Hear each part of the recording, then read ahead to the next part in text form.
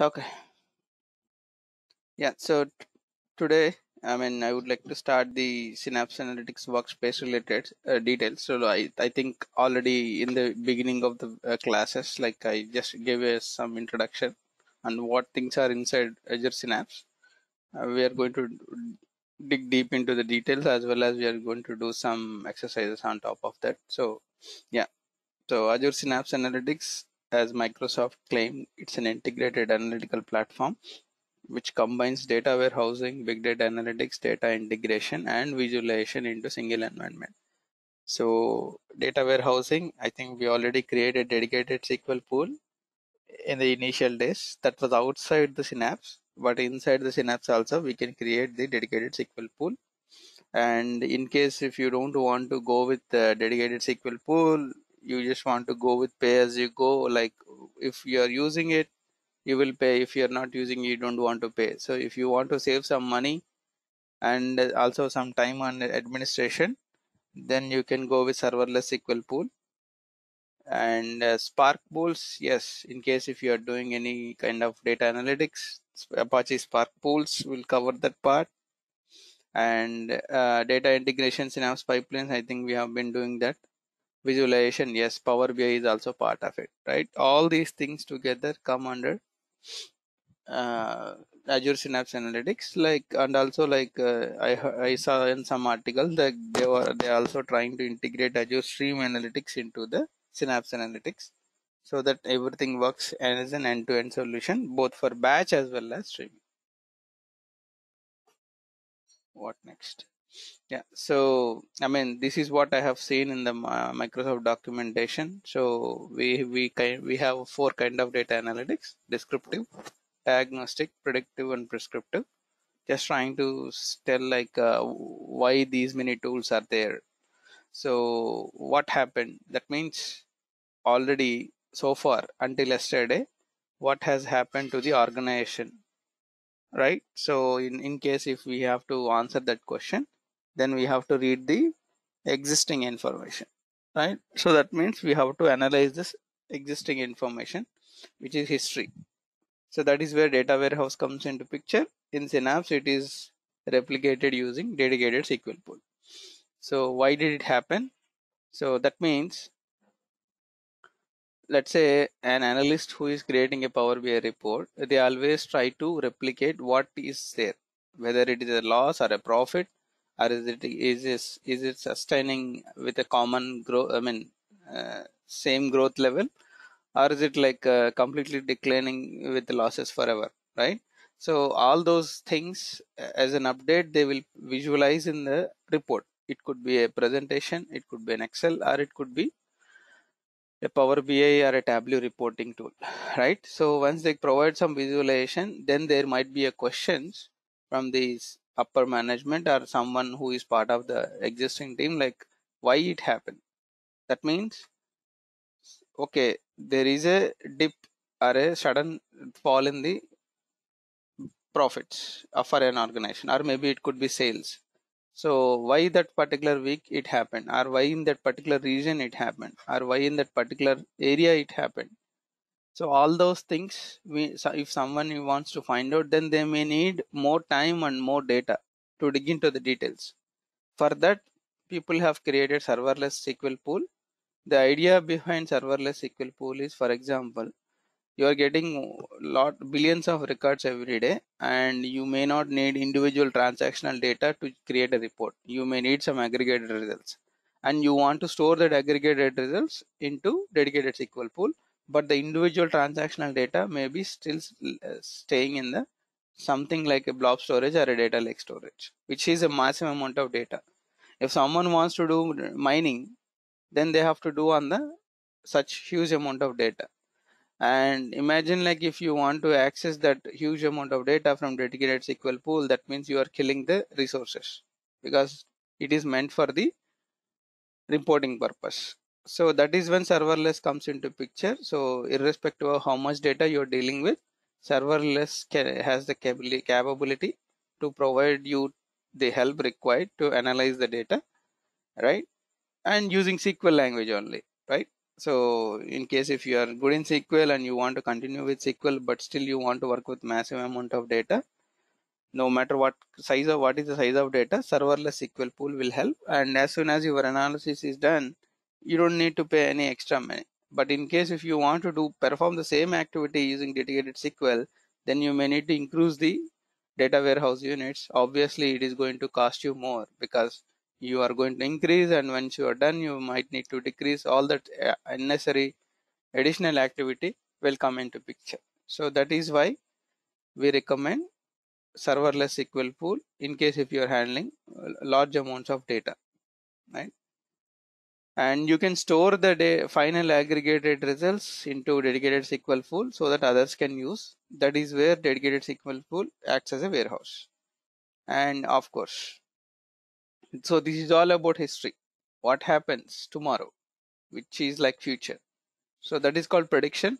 And for predictive analytics, we have so many machine learning algorithms and the data science algorithm models. So all those things can be done using the Apache Spark pools, right? So based upon the prediction, people wants to take some actions so that they can maintain the sustainable growth for the organization. So that is where Apache Spark pool comes into picture. So it involves so many data science models as well as machine learning algorithms. So someone who is acting like a data scientist, that is where things will come into picture, right? Okay, so prescriptive. What do you mean by that? Okay, someone as a data analyst already provided what happened until yesterday, and someone as a data scientist already provided what could happen from tomorrow in future, right? So then a person who is sitting on the uh, management side will look at both the things. And how they look at it, by looking at some numbers, some random number generated by all these machine learning algorithms or the SQL code may not help him. He needs to see through some visualizations like graphs, right? Bar graphs, trend lines, all this stuff. So that is when Power BI comes into picture.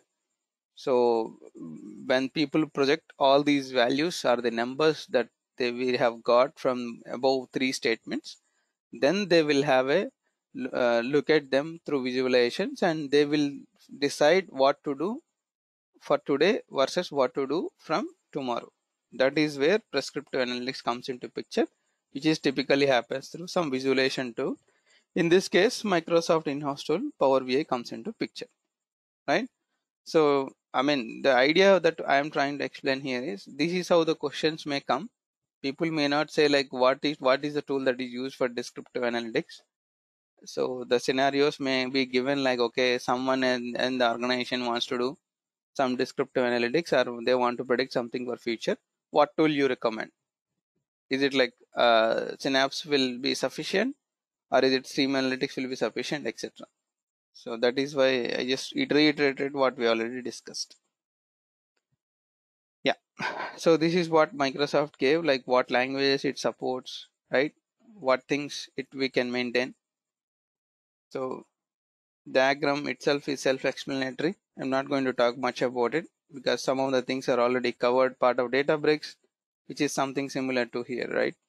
Yeah. So at the end of the day, everything runs through data lake storage. In the under background, storage underlying is data lake storage. That is by default.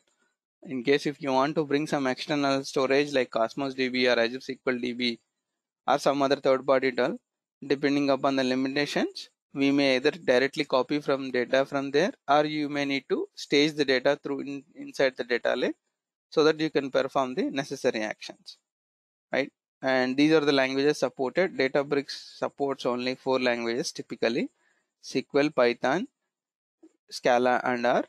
But Synapse they have added .NET as well, right? There is no much difference between Java and Scala. So if people are good with Scala, then they should be able to do some things on Java as well. But .NET is something that Microsoft added in the Azure Synapse Analytical Studio in case if you are a .NET developer, right? Okay, so this is the UI. Yeah, this is where I would like to spend some time. So I think we have discussed about the same diagram when we are talking about Databricks. Yes, Databricks as a single tool can do all these stuff. But what Microsoft is claiming is Synapse can also do everything as a whole. You don't need to go with any other tool. If you are entering to the Microsoft Azure cloud platform, no, in the recent world or in the current world, if you are entering Microsoft Azure, you don't need any other tool. Everything can be handled by Synapse Analytical Workspace itself. So you can use the pipelines for orchestration, and you can use the serverless SQL or dedicated SQL for the storage and serving, and you have the Azure Data Lake Storage Gen 2 for the backend storage. Of course, Power BI is part of the visualization. You don't need to create or you don't need to buy another reporting tool for that. That is what they're trying to say. Or you may live with the existing tools. In case if you already entered into cloud long back and you are using some of the external tools like Data Factory or Databricks, then yes, Synapse will work in conjunction with them. The idea is like, okay, so if you're using Data Factory for orchestration, Microsoft is claiming that, okay, we can help you to easily migrate those Data Factory pipelines into Synapse using some migration tool. Or if you still want to continue with that, maybe the new pipelines can be developed in Synapse and existing will still continue, and the end data will be stored in the dedicated SQL pool or serverless SQL pool. That is what they're trying to claim. Okay, so this is something like in case if you want to build a hybrid platform. Yeah, I think yes, this is all about big data. What is volume of the data? What is variety of the data? Right. So these are the four formats of data that is supported by Synapse: CSV, Parquet, ORC, and JSON. Right. So by default, these four are the things that are covered. Yeah, there you go. So this is what I mean. I think I already gave a glimpse on data lakes to modeling while I was discussing about Databricks. So Synapse also, that means Microsoft also came up with the similar model where they are also going to use the Gen 2 file system for creating the data lake zones, right? So just like Databricks. So bronze contains raw data, silver contains some clean prepared data, gold contains the aggregated results maybe that can be used for the Power BI reporting. So since these topics are already covered, not going with much glimpse. Yeah, data flows. I think you guys have already seen it. So part of Synapse, Microsoft support data flows as well, just like how we do in Data Factory. And yes, dedicated SQL pool. Yes, this is the something that we haven't discussed much earlier. We only discussed that it can be used as a Synapse warehouse, but how we load the data, what are the methods involved, all those things we can cover today. Okay, so if I go back to the presentation, yeah. So here what we need to understand here is dedicated SQL pool, which is nothing but common terminology Synapse warehouse. So it covers four different tables. One is a standard physical table, which we already know as a SQL developer: create table, table name, and the column definition, etc.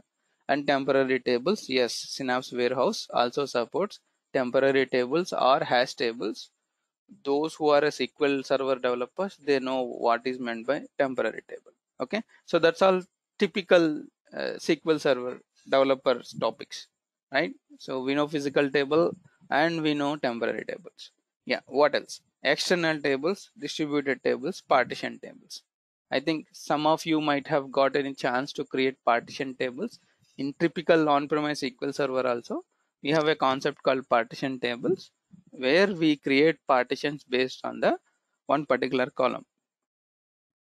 One such example is in case if you are receiving sales information for each and every store in US for each and every day, right? So it's a store that is located in Washington DC, near to White House, is selling my product. It could be chocolate or it could be toothpaste or anything, right? So for a manufacturing company, what is the total number of sales? What is the total number of chocolates? For example, Hershey's, right? It's a famous chocolate selling or manufacturing company. So for them, sales will be like, okay, the store is located somewhere near to White House and so on so street, and it is selling my chocolate so and so product, and 10 is the quantity of the sales of that product on that day from that store. So imagine like if the store is selling each and every day throughout the year, and Hershey's has a lot of products, then the volume of data will be huge.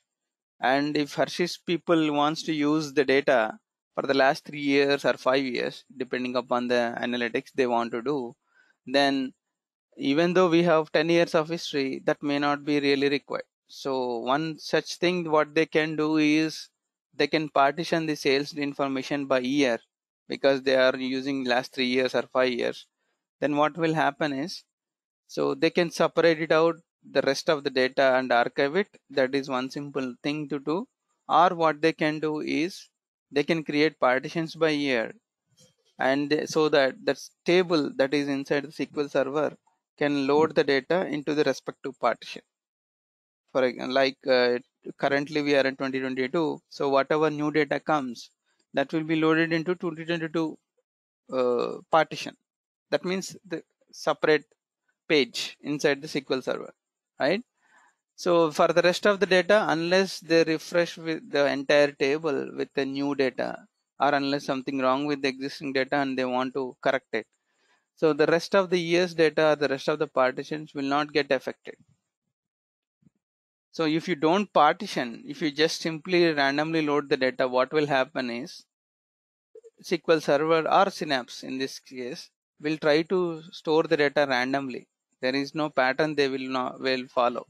Whenever there is a block of memory that is available or block of space is free, SQL Server try to load the new data into that block. So it is randomly distributed. One kind of ordering the data is by creating the clustered index or non-clustered index. Then they will definitely try to index the data.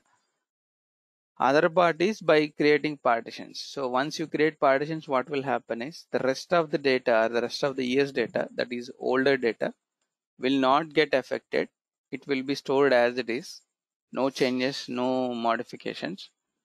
Whatever the new partitions are coming up, or the new data is coming up for the current year, only that data we need to manage. So in case if you are trying to create a clustered index, or you're trying to drop and recreate the existing indexes, then they are all going to get affected on the new partition only. That's the advantage with partition.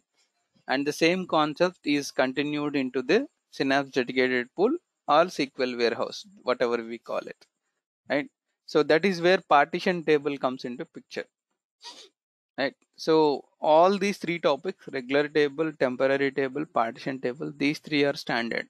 They are just carry forwarded from on-premise SQL server as it is into the new world dedicated SQL book. So what are those other two things? External tables and distributed tables. So external table is something that you can reference the external data storage. For example, you have a file, you have a CSV file that is stored in the storage location, right? So you know what is the structure of the CSV file. You know what exactly is there in the SQL CSV file, right? For example, how many columns are there? What is the data type of each and every column? Okay, and whether that file has header or not. All those things, if you are well aware of it, you don't need to use any pipeline to load the data. You can directly read the data from the CSV file, which is placed in the blob storage or data lake storage, which is nothing but Azure storage platform, right? So both of them together called as Azure storage. So if the file is located in the Azure storage, and you know what are the details about that file, including header is there or not, or the what is the schema, like what is the column and data type, as long as you are well aware of all those details, right? So you can directly create an external table, and the external table will allow you to read the data from the table inside the data warehouse, right? So just like a physical table, you can write select star from the file path itself. You don't need to use a